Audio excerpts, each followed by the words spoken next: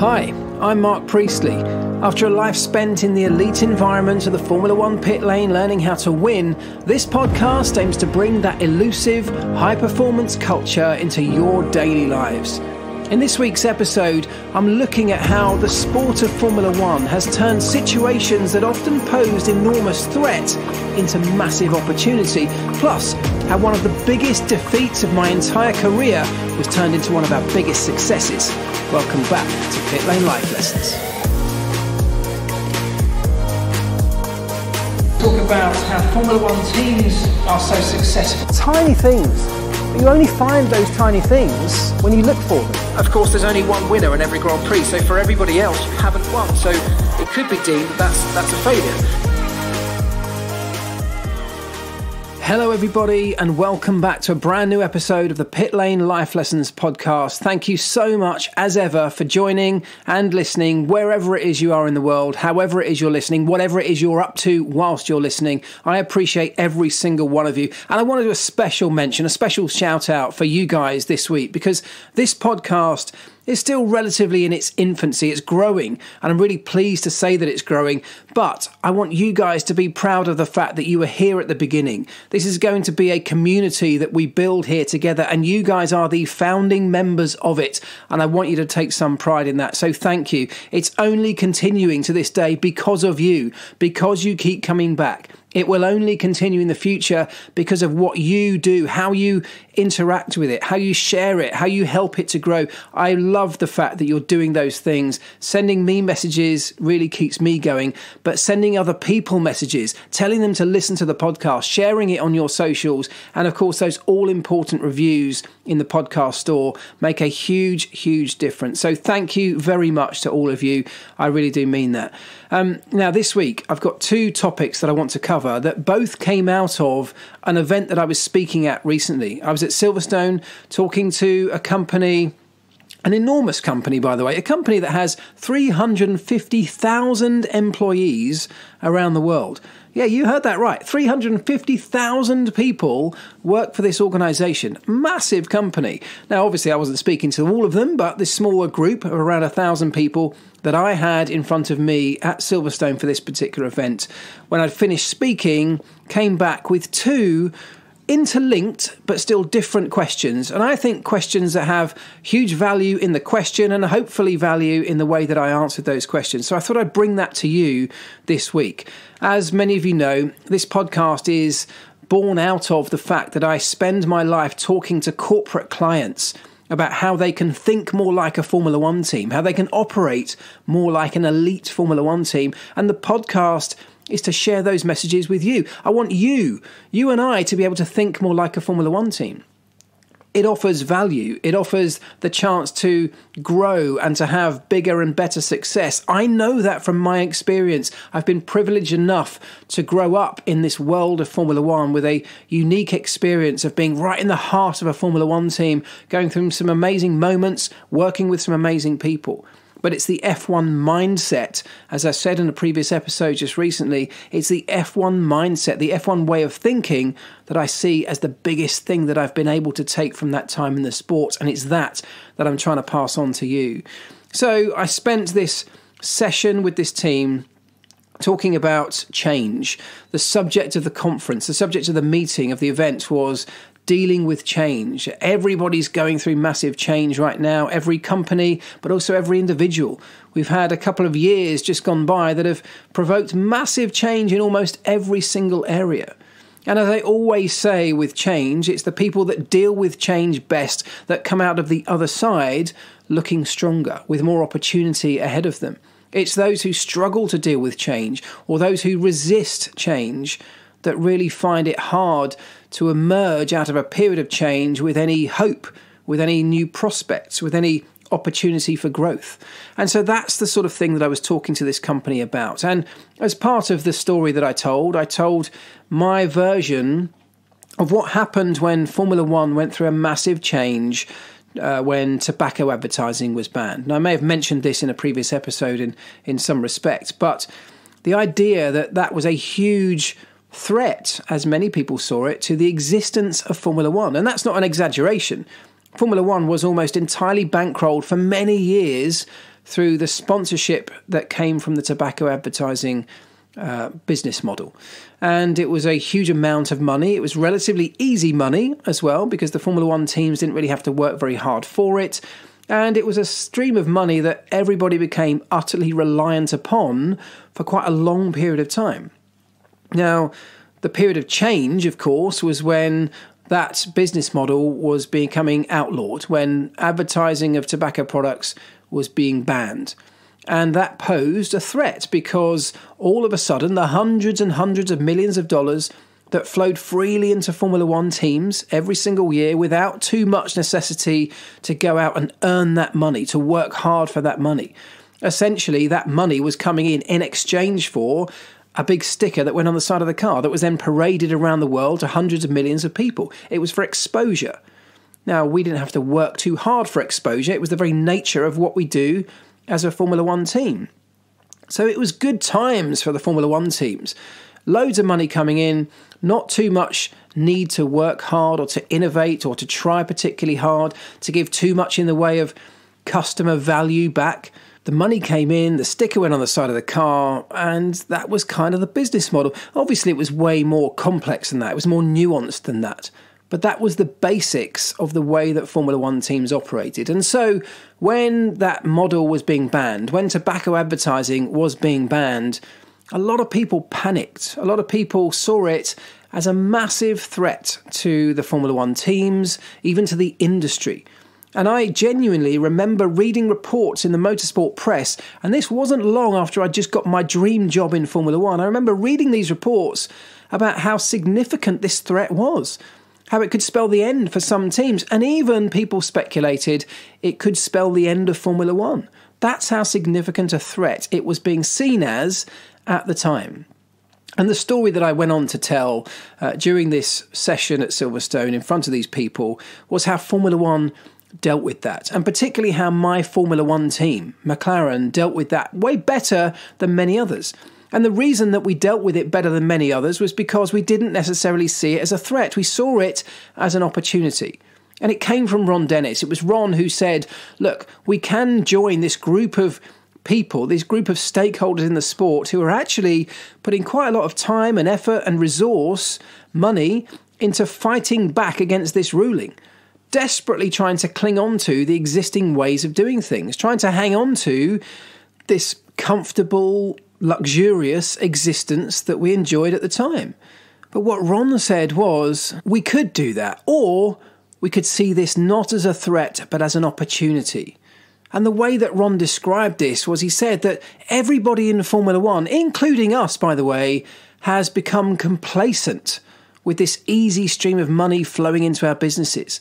We'd become lazy in the way that we operated because we hadn't been pushed, we hadn't been forced to go and think outside the box and work hard for the investment, for the partners that we needed to fund our racing. We'd become lazy, we'd fallen into this same lazy trap that everyone else had.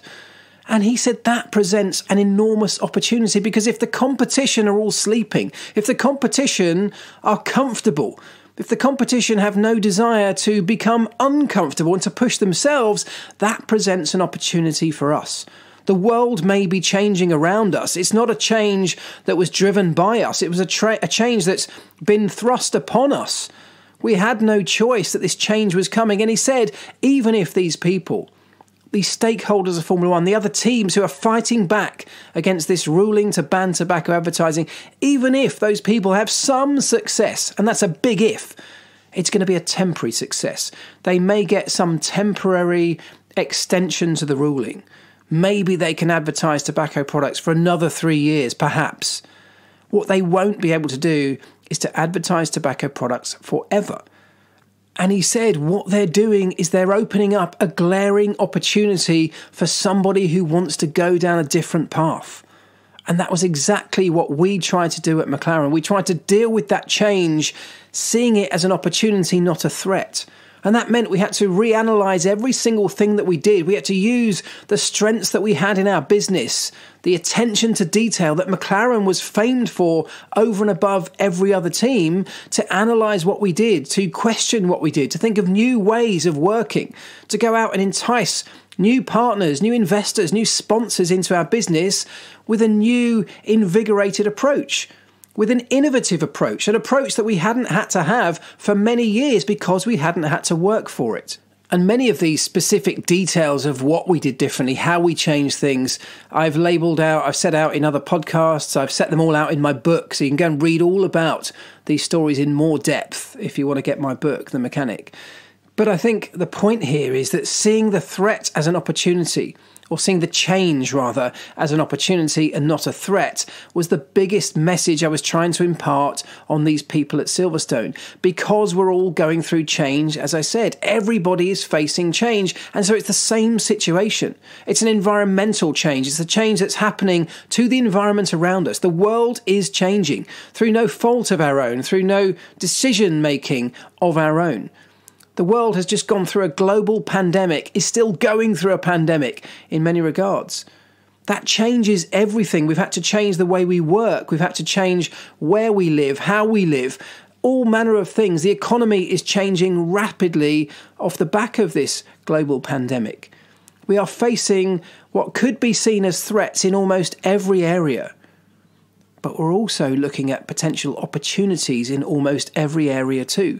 Because if we see this changing landscape as a blank canvas to do things in a different way, not just to evolve from our existing ways of doing it, tweaking tiny things to change a small amount like we do naturally over years, but almost go back to the drawing board and see a fresh landscape ahead of us as a fresh canvas to paint a new picture on.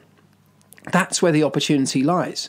And so I was talking to these people about all of the opportunities that may be presented to them if they can think differently about the future, if they can think differently about the changing environment that they're facing. And the discussion went on, and my talk went on for about an hour, and we talked about these things. And then at the end of that talk came the inevitable questions. And as I said before, I love the questions. I love the part where the audience gets to actually engage with me, to ask me questions, to probe me even further than I may have gone in terms of what I've spoken about, which is specific to their business. They can come back at me with responses to that. They can ask me to go deeper in certain areas that might be relevant to them. Sometimes it's specifically about Formula One. It can be about anything. But I really enjoy that part. And on this particular occasion, there were a couple of really great questions. The first of which was this. Somebody, when the microphone came to them, said, okay, so you've spoken about this threat/opportunity that Formula One faced with the banning of tobacco advertising a few years ago. And the question was, what's the next big threat/opportunity that Formula One faces? And how do we think they'll deal with it? And I really loved that question. My eyes lit up. I got really into it because it's a passion of mine. That's exactly what Formula One has taught me over the years, to look at all of the things that happen every single day, every single year, long-term and short-term, and find the opportunities in them. It's a Formula One way of thinking. It's my mindset, having spent so many years in the sport, and it's exactly what I'm trying to share with you now. And so my answer to this question was, well, the next big threat, existential threat I'm talking about, a threat that could pose a real challenge to the very existence of our sport. Now you might think, well, what on earth could possibly be that big that it could threaten Formula One? And my answer to that question was, well, it's the environmental challenge that we face. Because if you think about sustainability and climate change and the environment, and then you think about Formula One, they go almost diametrically opposed, clashing against each other. They're up against each other. They don't go in almost any way hand in hand. We are racing, noisy, gas-guzzling cars for fun that are churning emissions out the back of those cars. We are flying those cars and hundreds of tons of freight all around the world, thousands of people all around the world in the most inefficient way. It's an exuberant sport. It's a luxurious sport. It's never been a sport that could ever have been associated with being environmentally friendly. And as the world changes and that becomes even more and more important to people, to a point where being unenvironmentally friendly becomes so socially unacceptable that we just can't do it anymore, that it's simply not an option for anybody. that could pose a threat to the very existence of the sport that we love. If you think about smoking, if you think about the way that smoking and the opinions of smoking and the thinking around smoking has changed over the last few years because of massive governmental campaigns, social campaigns, because of the changing generational thinking that we now have, younger children by far in the most part, have absolutely no desire to start smoking. In fact, way more than that, it's become socially unacceptable in many parts of the world. If something becomes socially unacceptable, it then becomes frowned upon. It then becomes something that people turn away from. Now imagine if that were to happen to Formula One. Imagine if burning gas-guzzling fuels for no other reason other than for fun and entertainment becomes so socially unacceptable that the next generations of our sport just start turning off, just start walking away. They have no interest. In fact, they could actually have a vested interest in campaigning against it, in getting it shut down. That poses a threat to our sport. Now you might think, well, that's a bit dramatic, it's a bit over the top. I don't think it is. Formula One needs to take this potential threat seriously, but what it really needs to do, and what it is doing, is not seeing it as just a threat. It's seeing it as an opportunity. And this whole changing landscape, this newfound responsibility that we should have had many years ago, and that is a failing on everybody's part. But now it's becoming front page news. It's becoming much higher up the priority, higher up the agenda. People have to start talking about it. Every single business and company of any standing and of any worth, of any value, has to have a sustainability policy, an environmental responsibility. And it's exactly the same for Formula One. And so how does Formula One look at the future and turn what could be a threat? And let's make no mistake, it can still be a threat. If you get it wrong, it could wipe you out. The world is littered with examples. I may have even mentioned them in some previous episodes of this podcast. The idea of Blockbuster failing miserably when streaming came online, and Netflix taking advantage of that, seeing the opportunity that Blockbuster missed. Blockbuster has all but disappeared. Netflix now dominates an industry. There are many examples of this in all different types of industry and all different areas of society. When change comes along, you can see it two ways. You can see it as something that's going to disrupt and interrupt your comfortable way of living, the way that you operate right now that you kind of quite like, that you've become used to, that you don't really want to change. Or you see it as the opportunity that is almost always there. You look for that opportunity, you dig deep, you pull it apart, and you try and understand, although even it may look like a threat, it might look quite serious and grave on the outside, somewhere in there will be the chance to do something different that offers up opportunity for you. And that is where Formula One, I believe, sits right now. This whole idea of embracing environmentalism, of making Formula One part of the solution, not part of the problem to the environmental impact that we currently have on the world and on the climate. And we're doing that in a number of ways. You'll have heard already about their push towards carbon net zero events by 2030. And that's a serious push. That's not just some token gesture. That's not virtue signalling. That is a genuine push to do things properly. Not just ticking a box, but they are completely reevaluating the way that a Formula One event takes place, how it takes place, where it takes place, when it takes place, how we get there. All of those things are being looked into very seriously. But when it comes to Grand Prix racing itself, I mean, it's an industry centred around technology, famed for its technological innovation. So many great innovations in the automotive sector and beyond have come from the hotbed of engineering brilliance that is the Formula One pit lane. And if we apply that brilliance, that technical mindset that we have, that can-do attitude that Formula One exists upon, if we apply that to a changing world, to an opportunity that we might see ahead of us, well, we could come out of the other side not only in a really strong position, but we could come out of the other side being seen as a leader for change, being seen as one of the driving forces behind technological advancement towards a sustainable future in the automotive sector. And that is the way that Formula One are looking at this potential problem on the horizon. They're looking at how technology could help us to overcome the challenges that we face. The challenge of rising carbon in the atmosphere, the challenge of depleting fossil fuels to power these cars. And whilst the world is moving in a direction of electric vehicles, putting a huge amount of time and energy and resource into developing that technology, Formula One has recognised, along with many other people, that it's not the total solution. It could be that Formula One could go electric. That's one potential outcome here. But first of all, someone's already done it. There's Formula E. And secondly, it's not a good technological solution for Formula One. In the same way, it's not necessarily a good technological solution for everybody out in the wider world. And so Formula One has decided to look at this problem differently.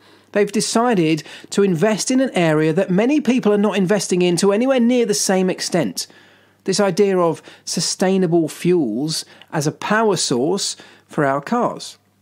Now, if Formula One were able to accelerate the development of that technology rapidly, which is what Formula One does best, and develop a synthetic fuel that could be sustainably produced, and really genuinely sustainably produced, which is what they're looking at, we could end up not only minimising the wider impact on the world, because if this fed down into the automotive sector, we don't need to scrap every car on the road today and replace it with an expensive new electric one. We could repurpose our existing vehicles to simply run on a better fuel that Formula One has developed. And so that's the major focus that's going on in the background right now. Many of you, I'm sure, will have already heard many of the details, but it's coming. It will happen. And I happen to know, because I've spoken to many people involved in this project, that it's being done properly.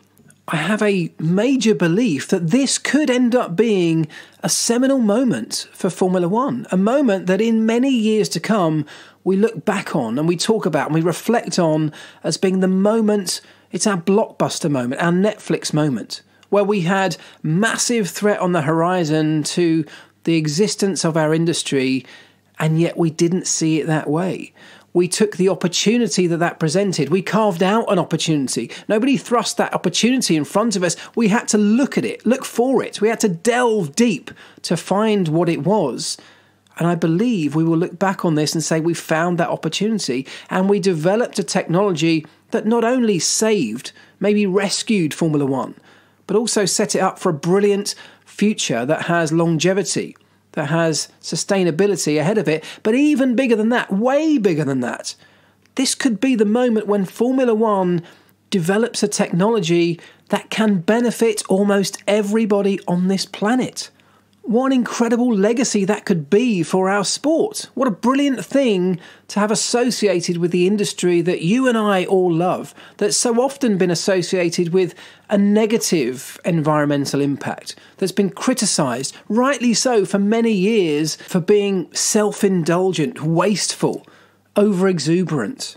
All of these things that are criticisms that are difficult to argue against. But what if that was the old Formula One? And what if things are changing? What if the new Formula One is the opposite of those things? What if this fork in the road that Formula One is currently at, where one path could potentially lead to a slow and painful demise, possibly even death, but the other fork, the fork that Formula One has chosen to take because it's seeing opportunity rather than the threat as the right way to go, what if going down that fork in the road, down that path, leads us to a place where Formula One becomes celebrated, not just inside the sport, but outside it, on a much wider scale, by people who are not even Formula One fans, but now recognise that this industry has developed technology that's helped the world, that's helped the planet. Now, people will throw back the argument that making this change, going down this path for Formula One, it's not going to save the world. It's not the saviour for everything. And of course it isn't. There is no single thing that's going to save the world. However, this could be a big step in the right direction.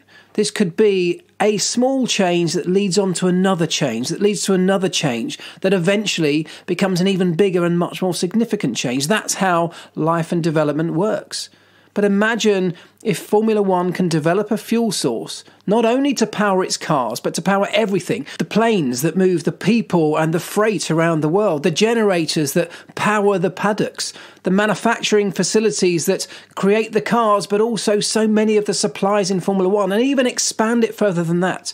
Imagine if a technology like this that minimises the need to keep pulling finite resources out of our ground, out of the earth, and minimising the emissions, the harmful emissions that are created as a result of burning these sustainable fuels. Imagine that on a grand global scale and the size of the impact that it could end up having. So it may not still be the total solution, but it could be a really, really good one. One that not only prevents Formula One from suffering, saves Formula One even, but one that potentially puts Formula One in an even greater position than it is today. It could be our blockbuster video and Netflix moment. And that is what I want you guys to think about off the back of what I've just said. What's your moment? What changes are you facing? And we're all facing them. Make no mistake about that. We face them every day, let alone on a grander scale, every month or year. Which changes are you facing that you're potentially worried about, that could be hiding a potential opportunity in there somewhere? McLaren went through the changing environment of the banning of tobacco products and came out the other side so much stronger than almost every other team because they dealt with it differently. They went out there thinking differently about how they approached clients, how they valued their clients, what level of customer service they could give, something they hadn't had to think about for many years. And as a result of many detailed changes, they landed an enormous deal with Vodafone that lasted for a huge number of years, brought them in a huge amount of money, but also offered more than that. It became a technology partnership. It became a communications partnership. It was way more than simply a sticker in exchange for cash, because they saw the change as an opportunity to go out and do things differently. They didn't focus on the threat that was looming over them like many teams at that time did. They embraced the opportunity. And that's what we can all do.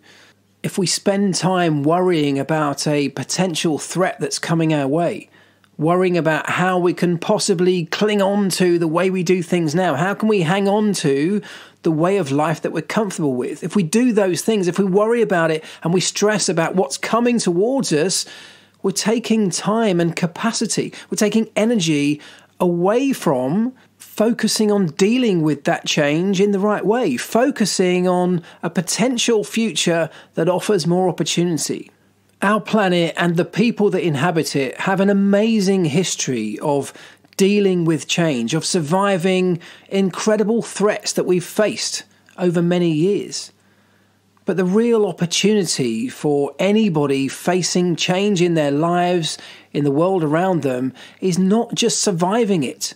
Most of us will survive most changes that are thrust upon us in our lives. But the opportunity comes from not surviving it, but seeing the opportunity that's there, from dealing with it in the right way, from accepting that that change might be coming. There might be nothing we can do about it. It might be beyond our control. But what's totally under our control is what we do about it, is what we do as that change approaches. How do we embrace that change and find the opportunities that might be hidden somewhere beneath the surface? Because that's where success lies. That's where we can come out the other side stronger. We can create a differentiator between us and the competition. Because our natural set of behaviours means that we will try and inherently resist change. People don't like change. They're not comfortable with change. And so that's why we tend to gravitate towards this fight back against change, this resistance to it. But that is clearly where the opportunity lies for those that are willing to go above and beyond, that are willing to go outside of their comfort zone, for those that are willing to embrace the change, put a bit of work in, put a bit of effort in, and carve yourself an opportunity where others are seeing threat. So have a think this week about how that could apply to you. Which changes are you facing?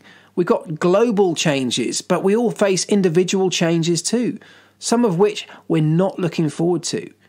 But if they're coming anyway and we can't stop them, Is there a way we can flip it on its head, look at it differently, try and look around the problem, not stare at it as it's facing you down, as it's imposing this potential threat on you? Can you look around it? Can you look at it in a different way? Can you think about it differently in terms of opportunity? And I believe that if we can do that, we can carve out situations that can make us stronger, that can create more success, more happiness, more fulfillment, whatever it might be. Opportunity lies everywhere around us, but especially when there's change. Okay, that's part one done. I hope you enjoyed that. If you did, please do give me a like, follow, a rating and a review in the Apple Podcast Store. Really would mean the world to me. It makes a massive difference to the podcast. I know I say it every week, but I'm saying it because it's true. So please, if you haven't done it yet, just take a moment to go and do that. I'd appreciate it. Thank you.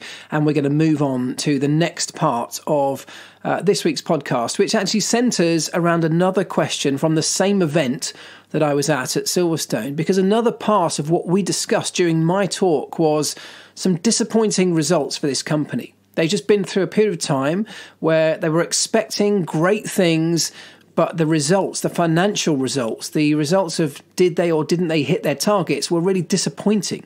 And there was a slightly low mood in the camp. There was a mood of doom and gloom because they were expecting such great things and yet had actually seen results that didn't match that and were a long way from that. And they were starting to wonder and question themselves as to why that had happened, how on earth they would get things back on track. And one of the questions that came at the end of my talk was somebody who said, have you ever had a really disappointing moment or a crushing defeat that when you look back on it later led to some kind of amazing win or some amazing success? And I loved that question because Formula One, again, is brilliant at doing this. This is another one of those traits that I have absolutely developed directly from my time in the sport. I'd like to think I was a positive, optimistic person anyway, as one of my general character traits. But what Formula One has done for me is to allow me to apply that trait to generate success, to develop opportunities in business and in life. So applying that F1 mentality, that F1 way of thinking to some of your lowest moments is really where I wanted to go with this part of the podcast. Because the way I answered that question was to say, first of all, of course, there have been lots of those. Almost every single one of the failures in my life, the disappointments in my life, have led on to something bigger and better. That should always be the nature of failure, because it's one of the biggest learning experiences we will ever go through. Understanding how not to do something is a giant step towards learning how to do something. That's the nature of when things go wrong. If we embrace that failure, if we take the learnings and the understanding from it, it makes us stronger in the future. And so there are loads of examples, both from within Formula One and in my personal life, where that's happened. But the one that I picked out, the one that I gave back to them, I thought I would share with you today, because this is a really powerful message, a really powerful moment, and possibly the lowest point in my Formula One career, the biggest crushing blow, the biggest defeat in my professional Formula One career, which turned into, a year later, the biggest single success in my Formula One career, the highlight of my time in Formula One. From a crushing low to an unbelievable high in the space of 12 months. Some of you may have guessed it already, but the high was winning the World Championship with Lewis Hamilton in 2008. Not just through winning the title, the biggest thing you can achieve in this sport, an unbelievably difficult thing to win, but also the way we won it. That 2008 race in Brazil, the highs and lows, the emotional roller coaster of that final race of the season. The way we won it was unbelievable. The support that we had back home from the wider world, not just Formula One fans, being front page news. The Lewis Hamilton story had become huge and we were part of it. But just 12 months earlier than that, we'd had an unbelievably, crushingly difficult season. I don't just mean the way the 2007 season ended, where we didn't win on the final day of the season and Kimi Räikkönen came through and beat both of our drivers who were leading the championship going into that final race. That was bad enough. But that season of 2008 was way worse than that. And it's that moment that I want to describe to you, because the answer to the question that this gentleman asked me from the audience just brought all of that emotion back in that moment. 2007 was a season where we should have won everything. We had the two best drivers, we had the best car, we had an amazing team. And again, apologies, I have mentioned some of this before, so apologies if you're hearing it again, but it's absolutely valuable in this context. 2007 should have been the best year of my career, the best year for us as a team. Yet it was the worst. Absolutely the worst. And you might look at that on some levels and say, well, you finished second and third in the championship. That's not the worst season of your career. Surely there have been other seasons when, you struggled to win a race. 2004, we won just one single race that year. But this wasn't about just results. This wasn't just about how we fared on the racetrack. This was about the way that we operated as a team, the way that we failed in the way we operated as a team. 2007 had the disasters that were the Spygate affair. They had the disasters that were the infighting between our two drivers, Lewis Hamilton and Fernando Alonso, that ended up cascading throughout the organisation, splitting a dividing wall down the middle of our garage, down the middle of our team, pulling our team in half. The second half of that 2007 season was littered with low moments, with disappointments, difficulties, stresses and strains. Moments that nearly broke us, that meant it wasn't enjoyable in any way, shape or form. The environment in which we were working was toxic and destructive. But what I want to talk to you about from 2007 was not just the low moments, was not all that disappointment, but more so about how we turned that around. We went from being arguably the weakest team in the pit lane, and I know that's a big claim and it might seem overdramatic, but I'm telling you that from what it felt like on the inside, and with the hindsight, looking back, I firmly believe we were in our weakest moment in the second half of 2007. We went from being one of the weakest teams in the pit lane to undoubtedly the strongest team in the pit lane a year later, where we won the holy grail of Formula One, that World Championship. And I want to tell you about how we did it, because everybody listening to this podcast has faced and will face difficult moments, low moments, disappointing moments in our lives. And when we're in those moments, we're weak, we suffer, we're not operating to the best of our ability. We are clouded quite often by emotion that impairs our judgment, that impairs our ability to make good decisions, to go about the way we live our life in the way that we want to live our life.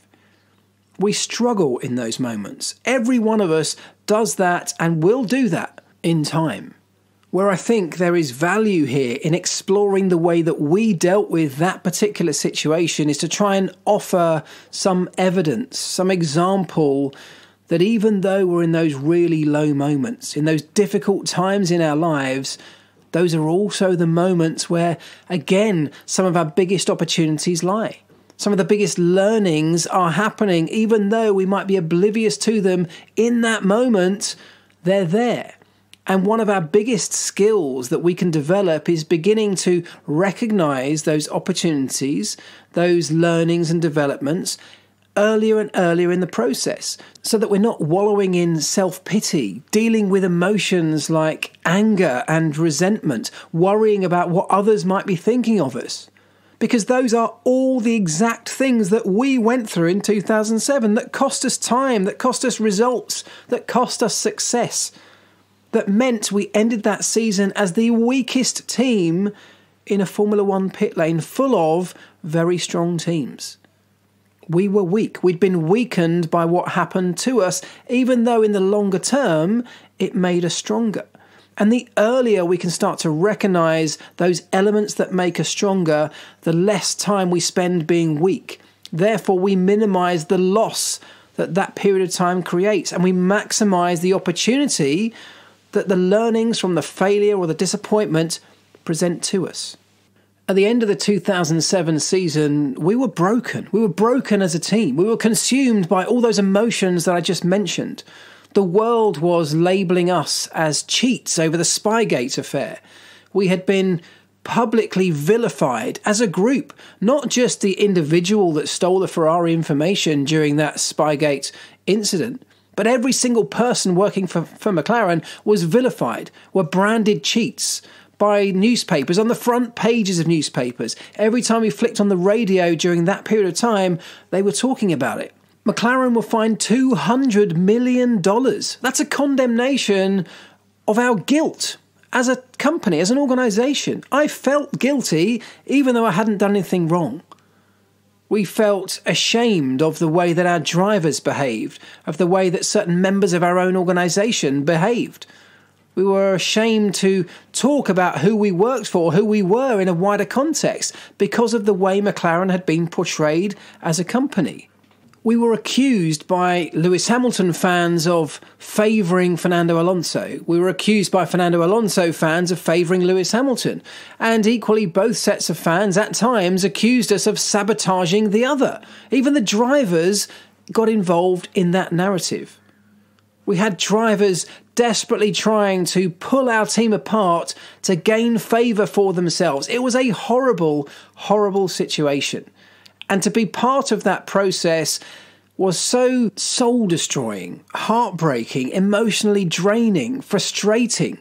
So many emotions came to light at the end of that season, a season that we walked away from empty-handed, nothing to show for an incredible amount of hard work. Perhaps even more hard work than we might have given on any other normal season, because we felt this element of guilt where we had to be seen to be working harder than anybody else to overcome the problems that everybody else was talking about, to give ourselves this new reputation that had been destroyed by people in the press, in the media, the drivers, the fans, the people talking about us on a daily basis. We wanted to overcome that reputation that had been now growing over the course of 6 months by working harder than anybody else. But it resulted in nothing to show for it. And we got to the end of that season and we were broken. And so, of course, like we do at any Formula One season, any Formula One event, we break down what happened. We have to analyse what happened. Why was that such a destructive, disappointing season? It was a difficult process to go through, incredibly difficult at times. We had to ask ourselves some really difficult questions. We had to move some people. We had to move people around. We had to get rid of people. We had to bring in new people. We had to reshape our organisation, reshape our team as a result of the things that we found. Because what we found was there were failings in almost every area. And whilst that's really difficult to hear, particularly as an elite organisation in this competitive environment, when all you exist to do is to win, to hear that actually we'd failed in almost every area was heartbreaking. But it also provided opportunities for improvement. Because if you're at your lowest point, if you failed miserably, if the bar is now way down low because of the performance you've just given, it also, whilst being disappointing, offers opportunity for improvement. There is never a greater opportunity for improvement than when you're at your lowest moment, because the scope to move up, the scope to move forward is greater than ever. If you're winning, finding room for improvement becomes even harder because the margin for improvement is smaller. So when you've had epic failures, epic disappointments, the scope to do better is great. And that's a positive that we had to take from that. We could improve in almost every single area by focusing our efforts on those weaknesses, on those things that we had just learnt that had gone wrong. We changed workflows and structures within the team to make sure that we operated as one coherent team, all pulling in the same direction. It's very obvious, but when you split a team in half, you have two smaller groups of people working on a problem but not sharing the solutions to those problems, not sharing their working, their developing, not sharing the process, not sharing the understanding they gain. So a small group of people is half the number of minds working on a potential solution to a challenge. You've got two groups of those small numbers of people, but they're still small numbers of people that are not communicating well with each other. Working as one team simply doubles the resource you have available to you for that potential solution to be found. And we had to change our structure to encourage that. It seems so obvious, but we'd slipped into a mentality led by drivers, led by the outside influences of what was going on in the world at the time, led by the media speculation and vilification of our company, of the people within our company. We'd become clouded in our judgment. We'd lost focus of what were actually really obvious things. And by redirecting that focus at the end of 2007, heading into 2008, by bringing ourselves together as one powerful organisation, one team working towards the same goal, making sure that people understood they were all working towards that same goal, and we would achieve that goal faster, more efficiently when everyone's working to the same process. And of course, you can still find the opportunities to create advantages for your own driver. In a Formula One team, we have two teams working within a team. That's one of the natures, the inherent natures of our sport. We have to sometimes compete against the people on the other side of the garage. But the competition side of that comes down to the last part of the process. It's the driver out on the racetrack. It's the engineers and the mechanics in the garage at the last moment. Everything up until that point is one team. Everything is focused on how do we overcome the challenge that Ferrari might be presenting us, that somebody else might be throwing our way, that the regulations have presented us in this particular year. How do we become better than our competition? We do it by acting and behaving as one strong, cohesive team. And the bigger picture always has to be that the team comes first. And if you want to behave differently, if you think you're bigger than the team, this is not the right team for you. And of course, it took time to instill those values again, having had them been lost over a period of time. They were all there. They were just buried. They were covered with the mess that had happened over the top of 2007. Communication was another area that we had failed massively on.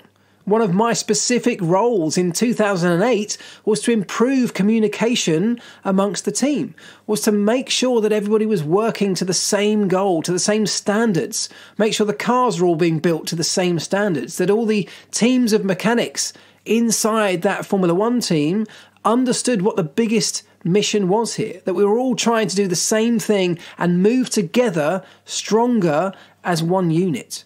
Communication was central to that. The way that we communicated between management and the shop floor, if you want to call it that. Absolutely crucial. Ron Dennis was instrumental in changing the way that we focused on the disappointment of the Spygate affair. That had been a massively damaging period of time for our team.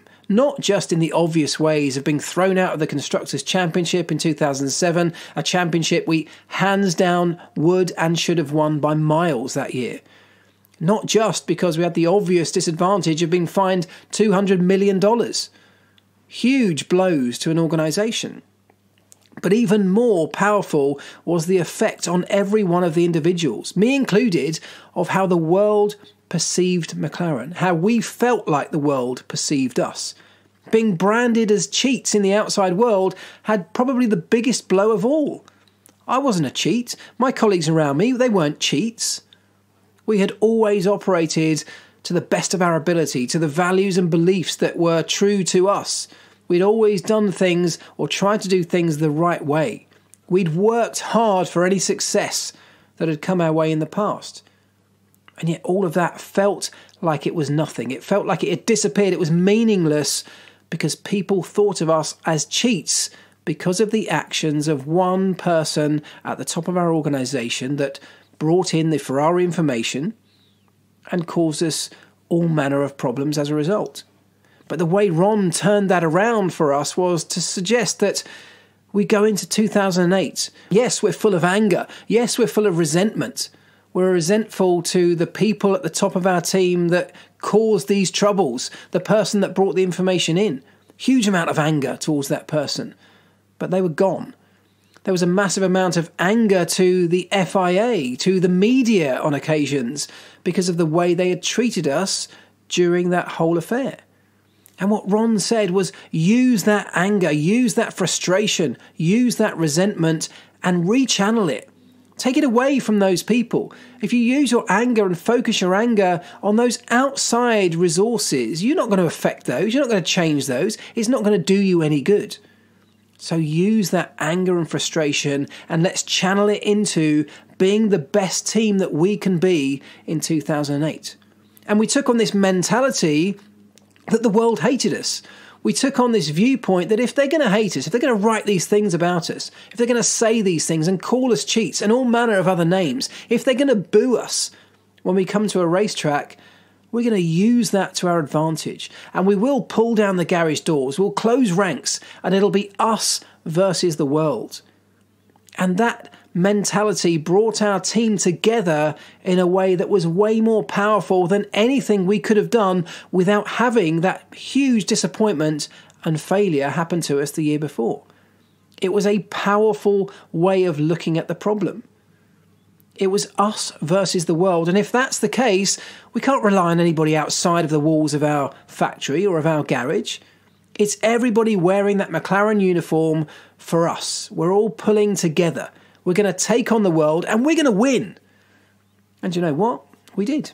We went to 2008 and we went through that season. We made sure that we corrected most of the mistakes that we'd made the year before in terms of fighting one half of our garage against the other to the detriment of the team, where we had lost those silly races like in 2007 where Lewis Hamilton ended up in the gravel trap in the pit lane because they refused to pit that car earlier because so much focus was being put on our teammate, on Fernando Alonso. We wanted to cover him more than we wanted to win the championship, to do the right thing for the longer game, and it cost us. Those kind of examples we could not let happen again. It was us versus the world. So we would drag each other all the way through this championship. We would fight tooth and nail to fight off any competition, and we'd do it together. The power that gave our organisation as one team, whereas just 12 months earlier, we'd been split into two smaller teams, two smaller, angry, disjointed teams, was immense. The communication that came from Ron and from the management and others around the organisation was revamped, totally revamped. There was a pride reinstilled at McLaren. I felt an enormous sense of pride that I'd lost the year before. And importantly, there was a belief that returned to McLaren, a belief that we were going to win this championship. Nobody was going to stop us. We were going to fight tooth and nail to take what we believed was rightly ours, having lost out on it the year before through a number of things that weren't necessarily our fault. They weren't our faults, but they were our responsibility to fix and get right this time, and that's exactly what we did. And the reason that I'm telling you that story was because it was such a powerful one for me. It's the way I answered that question at the event at Silverstone that I was referring to earlier. But it's also something that I think we can all apply to our lives. We all have huge disappointments. We have failures all of the time. Every single one of us. There's not a person on this planet that doesn't suffer failure regularly. The most successful people on this planet suffer more failure than most because they put themselves into situations where they might fail. They go outside of their comfort zone in the same way that I talked in the first part of this podcast, doing things differently, taking risks, thinking outside the box, putting yourself into uncomfortable situations provides opportunity. It won't always work out for you. There will be failures that come from putting yourselves in those kind of situations. But from the biggest failures come the biggest learnings. And if you embrace the biggest learnings in your life, if you look back at moments in your life that have happened that have been really disappointing, that have been real low moments, there is always something to take from it that can help you moving forward. And that's got to be the biggest point of this part of the podcast. The biggest message I hope that will come out of this is that huge failure leads on to huge success if we deal with it in the right way. How many people listening to this have lost a job that they might have loved at the time? and felt so low about it. Being made redundant can feel like the worst blow in the world. It can feel like you're at rock bottom. What on earth are you going to do in the future? But if you look back at those moments, how many of those people have gone on to do other jobs that they maybe now love? That might have happened because the situation that you were forced into through that disappointment has created opportunity, because you were, through necessity, then having to go out and look for new jobs. You were putting yourself out there. You were thinking about different careers, maybe a different career change. You might have put yourself into situations you would have never put yourself in when you were in that comfortable place of having the job, going there every day, doing the same things over and over again. There's nothing wrong with that. But when the disappointment comes, it may be beyond your control. When it comes, the sooner we can see the opportunity, rather than remaining down and doomy and gloomy, that's when the opportunity comes more quickly.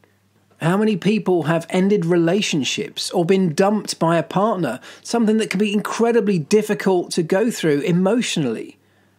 But I wonder how many of those people have gone on to have better relationships, more successful relationships, happier relationships in the future, because again, their situation changed. And by embracing that situation, it may have taken time, but in the end, when you embraced that situation, did you start to think about things differently, put yourself in a different mindset, which would have portrayed you differently to the outside world, which may have meant you went into situations you would never have normally gone into? And maybe that is where you met somebody that you fell head over heels in love with, had the most beautiful relationship that maybe still continues to this day. How long did you spend down in the dumps, wallowing in self-pity when that first relationship ended? I know that I've been through situations when I've been trying to move house in the past, where you have your heart set on buying a certain house and you get so far down the process and then it falls apart. That can feel like a massive blow, because you were planning your future already in that house. You'd grown to love it even before you'd signed on the dotted line. But then you end up moving on in the process. You learn from the things that didn't work out last time and you apply them to the next search. You apply them to the next part of that process. And maybe you end up with a house that's better than the one you originally were looking at. I know that that has happened to me on more than one occasion. It's the same with jobs. It's the same with relationships. It's the same with so many things in our lives. If we're able to find the learnings from the problem we've just been through, the failure that we've just experienced, the thing that's happened to us that may have been way beyond our control, that feels like the end of the world. It never is the end of the world. There's always some kind of opportunity in there somewhere. If we can understand what went wrong, what we could have done better, although we can't go back and change that particular incident, what we can do is have complete control over what we do next. And that is where the opportunity lies.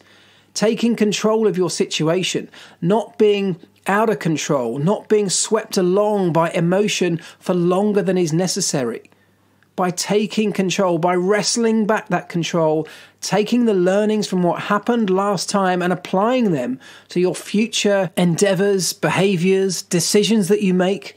If you can apply those learnings over and over again, you become stronger over and over again, because the failures will continue to happen. The disappointments are inevitable. They will happen over again in your life. There may be nothing you can do about many of those situations.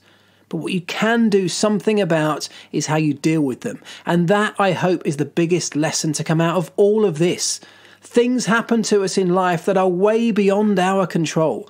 Some of those can feel threatening. Some feel disappointing. Some can feel like there's no way we can go on past it. But we always can. And if the stories that I've told from my time in Formula One today, how Formula One is dealing with threats and has dealt with threats in the past, how my team dealt with one of the most disappointing situations that I ever faced in Formula One, and yet came out the other side as the most powerful, strongest team in the sport and went on to win the biggest prize on offer.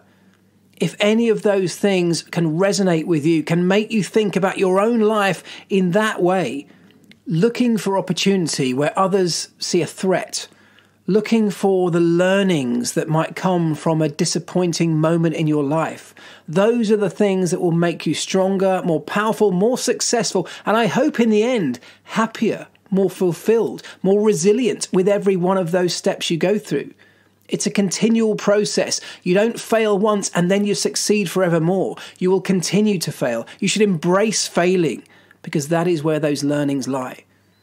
Think about that this week. I hope you have a wonderful 7 days, and I'll be back next Monday with another episode. In the meantime, remember this, everybody. Do the right things and do the things right.